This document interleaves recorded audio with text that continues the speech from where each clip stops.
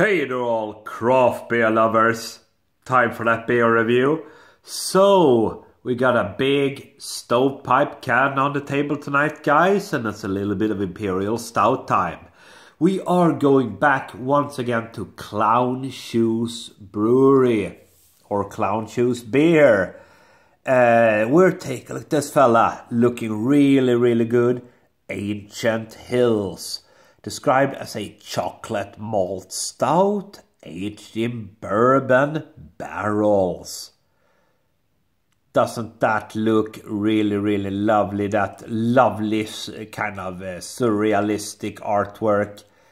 Lot of text back there guys. I'm not gonna read it to you, but I will let anyone of course pause the video if you like to read it for yourselves.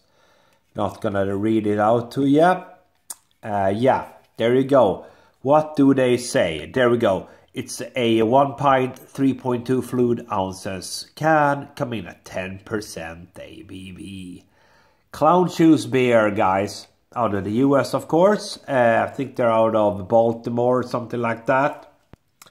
I love this can. Ancient Hills, chocolate malt stout, aged in bourbon barrels. Let's get this beer out, see what we are going to get. Yeah, I'm excited. I really like Clown Shoes. I've tried some good beers from these guys before, and this was a pricey can. Let me tell you. Okay, there we go. Filled to the very brim, and that we like. Right, I'm going to give this one a good old center pour. Yeah, so Clown Shoes, they're doing some really good beers. I remember I have some good IPAs from these guys, and I have some good Imperial Stouts as well. I had there, what was it called? I think it was like a Mexican Stout. Sombrero, something like that it was called. Yeah, I'm gonna stop right there.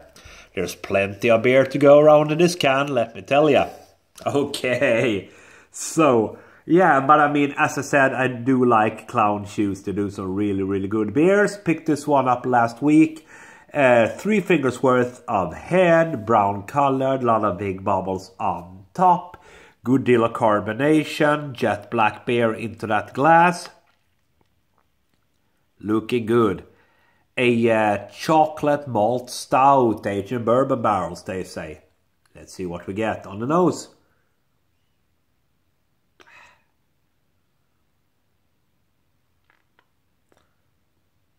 To tell you the truth, guys, I don't really get much on the nose. A little bit of a kind of a malty sweet nose, but that's basically all I'm getting.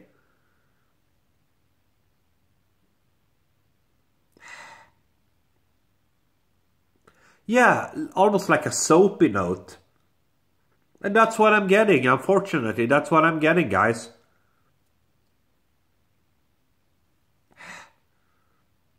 Almost. Now I get a little bit of a different smell here. Almost like a gingerbread thing going on. Really weird. But I mean, yeah, it's all in the taste. We can just, you know, sniff and sniff, but it's all in the taste. So let's dive in. See what we are going to get. Cheers, everybody.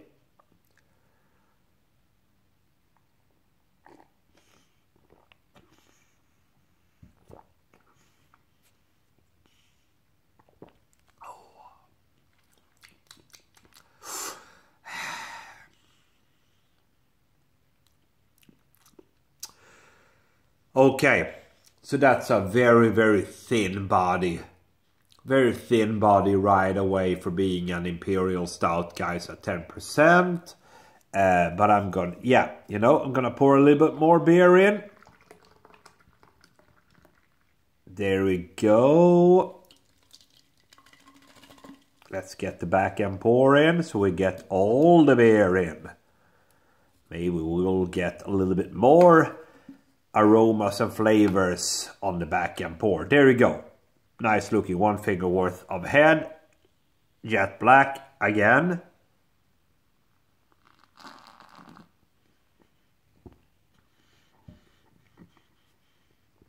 Oh.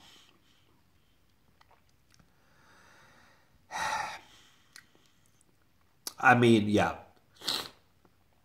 for me, kind of disappointing to tell you the truth, guys.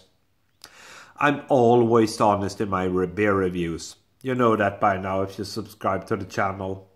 I'm always honest. I give you my honest opinion, guys. I really do. I'm not affiliated with anyone, any company, any brewery, anything at all. I'm just an average Joe giving you my, I'm interested in beers, and I'm giving you my truthful opinion about different beers. And this one doesn't really impress me, unfortunately. Again.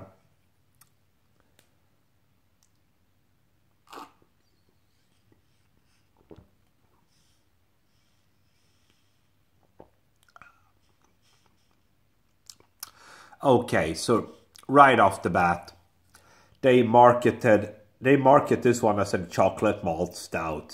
Says there very clearly, aged in bourbon barrels. Yeah.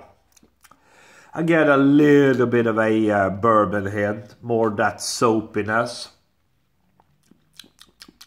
Little slight hints of caramel.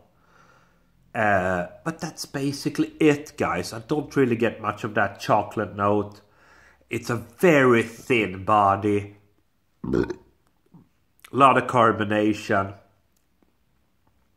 For me, it doesn't really give me at all anything of what it is advertised on the can. And they advertise this one as a chocolate malt stout, aged in bourbon barrels.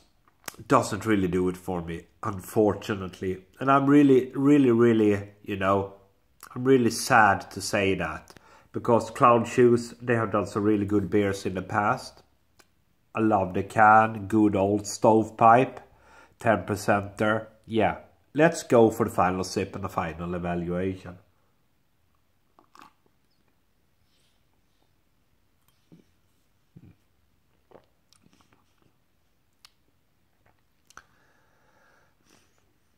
Yeah, for me, this was a really pricey beer.